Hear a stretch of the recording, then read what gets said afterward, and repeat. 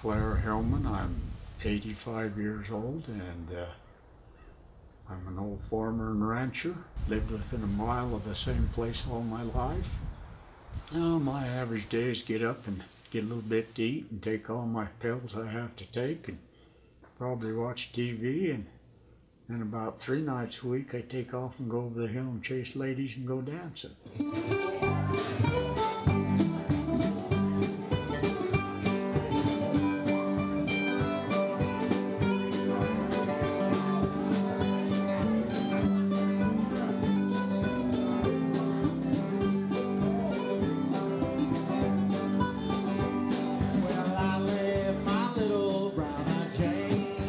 I have no trouble getting somebody to dance with. In fact, I'd say 1/4 of the time, average probably don't ask, they come and get me. They won't let me sit down.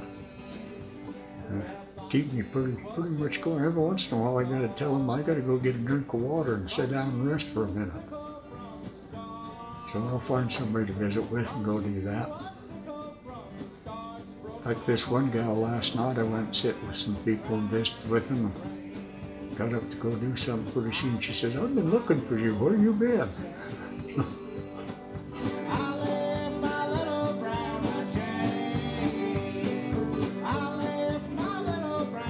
It's good for me, all that exercise. My cardiologist tells me that's why I do so good, because that exercise. I have some diabetes. When I take and go dancing, I don't even take my pills. See, I've had 3 heart attacks. The first day of February, one of them closed off with a blood clot and they had to redo me.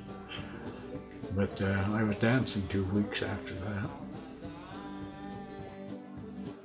I get tired and come home early sometimes, yes.